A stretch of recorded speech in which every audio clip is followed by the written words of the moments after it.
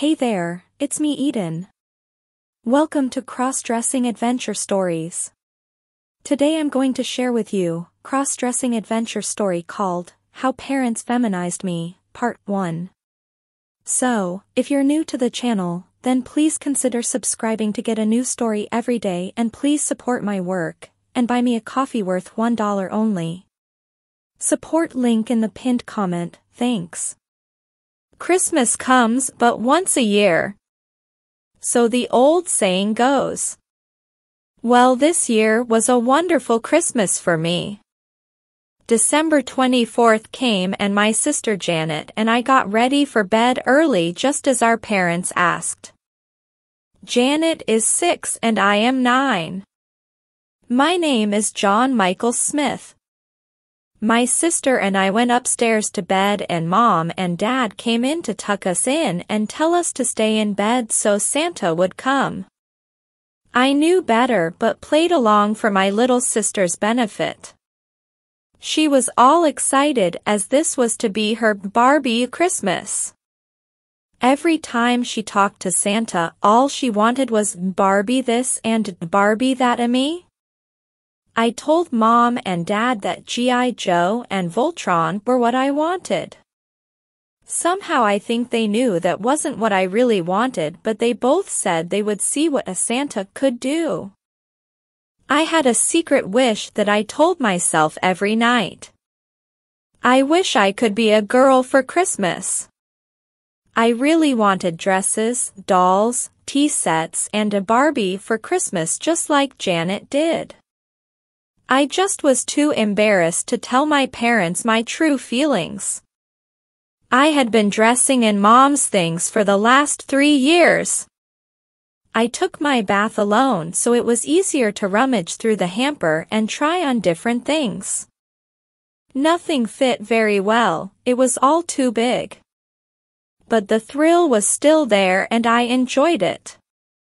Christmas morning arrived and Janet woke up early and ran around getting everyone else up so we could all see what Santa had brought. At our house we had to have breakfast before we could open presents. So I helped Mom make eggs and toast while Janet set the table and chattered about the presents in the front room. Dad was making sure there was film in the camera and that the batteries were all there in case something came without them included. Mom sensed I wasn't very excited this morning and she asked me if something was wrong. I told, no, I just can't get as excited about Christmas as when I believed in Santa Claus.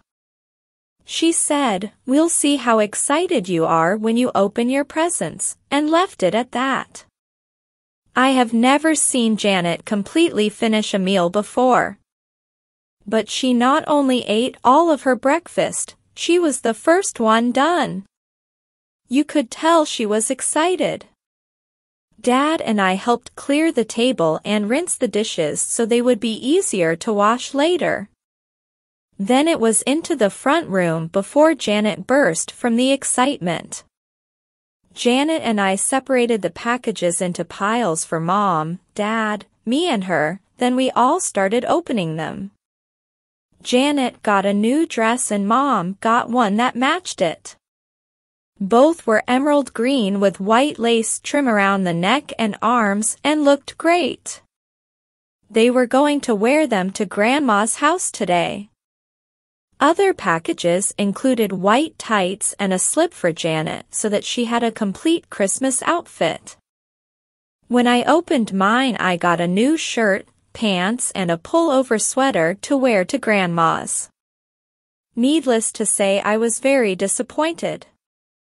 The rest of the presents were okay. I got 6 G.I. Joes and a helicopter that took me and Dad 4 hours to put together. Some assembly required. I also got some new freight cars for the train set and a station house to assemble. All in all, an okay set of presents for a boy. Afternoon we all went and changed to go to Grandma's house for dinner. Mom and Janet looked great in their mother-daughter dresses. They both had red and green ribbons in their hair, the green dresses with white tights and black shoes. They looked like they just stepped out of the JCPenney catalog pages. Dad wore an outfit similar to mine. A shirt, dark slacks, and a pullover sweater with brown penny loafers. Then we all went to the car and off to Grandma's house. Dinner was the normal family affair with my uncles and aunts and cousins all assembled for the traditional family meal. We all had some small presents under the tree too. Janet got another Barbie and some clothes both for Barbie and for herself. I got a model of a ship and some more shirts and pants. Like I said, not a bad set of presents for a boy. When all the visiting was over, Mom said it was time to go home. We packed the car and kissed everyone goodbye and left for home.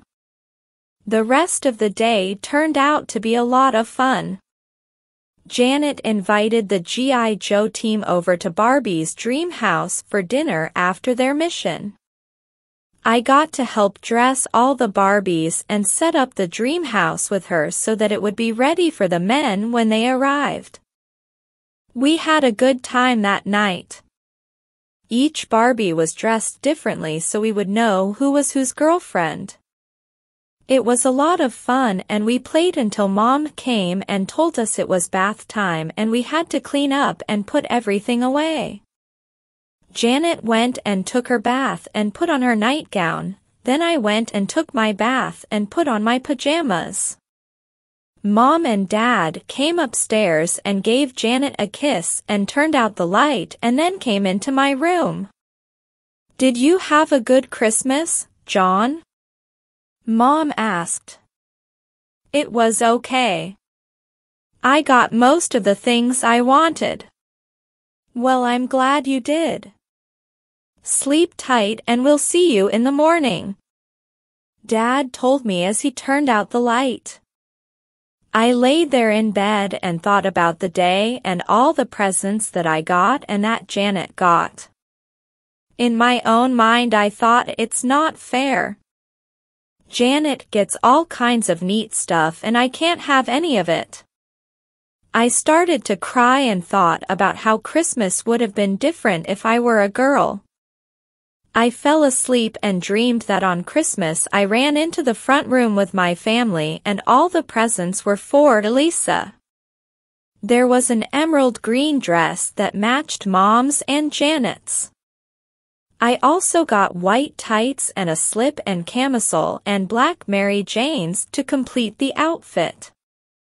The dream snapped over to getting dressed and going to Grandma's house and how all my relatives thought it was so cute that the three of us had matching dresses. I even got to help Grandma in the kitchen with the holiday dinner. I was rudely awakened from the last part of this wonderful dream by Janet squealing and tugging on my arm. "Get up! Get up! Santa came again last night and left a bunch of presents under the tree." I sat up in bed and looked at my sister, confused of course. "What did you say?" I said Santa left some more presents under the tree. "Now get up." I got out of bed, put my robe on and followed Janet to the front room. It was true. There under the tree sat a pile of brightly wrapped packages. Dad walked up behind us and looked in the room and said, "Well, what do you know? Santa must have forgotten a few presents. You both know the rules. We'll have breakfast before we open the presents." Janet went up to get Mom while Dad and I started breakfast. Dad went all out this morning and made French toast and bacon. This took a little longer than normal, so we had to sit and wonder about the presents for a longer period of time. Finally we were done and the dishes were rinsed and we went into the front room. The boxes were arranged in front of the tree with one box set on the floor in front of the pile. Janet picked it up and said, "This says it's for you, John." "It says something else, but I can't read that yet." It was for me, and the rest of the writing said I was to open the card on the package and then this present before any of the others. I told Janet, Mom and Dad what it said, and they told me to go ahead and open the card and read it. I opened the envelope and took out the card. It had a cute teddy bear on the front with a green and red ribbon around its neck. It said across the top in flowing script, "Merry Christmas to a special girl." My heart skipped a beat and then began to race. My mouth went dry and I think my eyes must have popped out of my head. My cheeks turned bright red and felt like they were on fire. I just stood there and stared at the envelope. Mom asked, "What's the card say, honey?" Her words shook me out of my state of shock. It says Merry Christmas to a special girl." "Well, open it up and read the inside," Dad said. Mom sat there with a smile, as did Janet. Dad just sat there watching what was going on with a small grin on his face. I opened the card and nearly fainted when I read the first words. "Dear Lisa." I stopped reading and just stood there. How? Who? When? This was my most intimate secret. No one knew my girl a name. I would lie awake at night and relive my days as if I were Lisa and not John. This was my inner fantasy coming true. Mom spoke first. "Please read the card to us, Lisa. We all want to know what it says." I didn't notice that she used my girl name. So I stammered out an okay, and began to read the note in the card. "Dear Lisa, I don't know the number of times I have heard you crying at night over not being a girl. I have heard you dream of being Lisa and how sweet and wonderful life would be if you could be a girl. I talked this over with my elves and Mrs. Claus and came to the decision that you could be Lisa for one holiday. Christmas is a magical time of the year. This year is yours to behold that magic and restore your belief in the spirit of Christmas. I want you to open the package this card was attached to and then do as your mother tells you. I have arranged all of this in advance. Merry Christmas. Santa." I reread the note a couple of more times. I couldn't believe what I just read. My family was sitting there all smiles, like this was perfectly normal. Mom spoke first. "Why don't you open the present and see what's inside?" "Okay." "Are you sure it's okay?"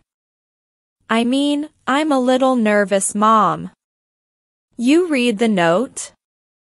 It tells you that we all have been told about this special present, Lisa. So go ahead and open the present." Mom looked at me and smiled. Janet was getting anxious. "Hurry up, Lisa, and open the present or I'll tear it open for you." I picked up the package and took off the bow. Then carefully opened the paper and slid it off the box. I opened the box slowly, half afraid something would jump out at me. My hands were shaking and this all seemed to take forever. When I opened the box and moved back the red and white tissue paper, there was a nightgown with strawberry shortcake on it. Along with the gown were My Little Pony barrettes and slippers. Mom said, "Lisa, we should go and get you changed so you can open the rest of your presents." We picked up the package with the nightgown, barrettes, and slippers, and I followed Mom upstairs. We went into the guest bedroom and Mom turned to me after we were there. "This is Lisa's room. All of your things will be kept in here so that whenever you are Lisa, you will have a room of your own. You're old enough to not have to share a room with your sister." "Mom? Why? How did you? I mean, when did you?" "Honey, moms and dads found these things out. We observe our children closer than you think. I know you rummage through the hamper. I know you cry yourself to sleep wishing to be Lisa. I know that you didn't want half of what you got for Christmas. And I know that you talk in your sleep. So hearing what you wanted was easy. Mom, I love you." I even cried a little, knowing that my family loved me enough to make this day happen. Mom told me to take off my pajama top while she held up the nightgown. I did, and she slid it over my head. It felt wonderful. Then she handed me a matching pair of panties and said, "Take off your pajama bottoms and put these on instead. I'll turn around until you're done." I did as she told me, smiling the whole time. These panties fit me much better than any others I had ever tried on. Then Mom had me put the slippers on and follow her into the bathroom. There, she combed my hair and parted it differently and used the barrettes to hold it away from my face. When I looked in the mirror, I thought I looked just like any other 9-year-old girl. "They're all set to open the rest of the presents?" "Sure, Mom, let's go and see what else is there." I held Mom's hand going back down the stairs. The long gown made it difficult to see my feet. "Use your other hand to hold the bottom of the nightgown up a little. That way you can see your feet and not stumble going down the steps. Like this." Mom held her gown with her free hand and I followed her example. It did make the stairs easier to navigate. That's all for now. See you in the next video. Till then, take care. Oh yes, next part of this series will be published soon. So, please subscribe to my channel and please, support me worth $1 only. Link in the comment and description.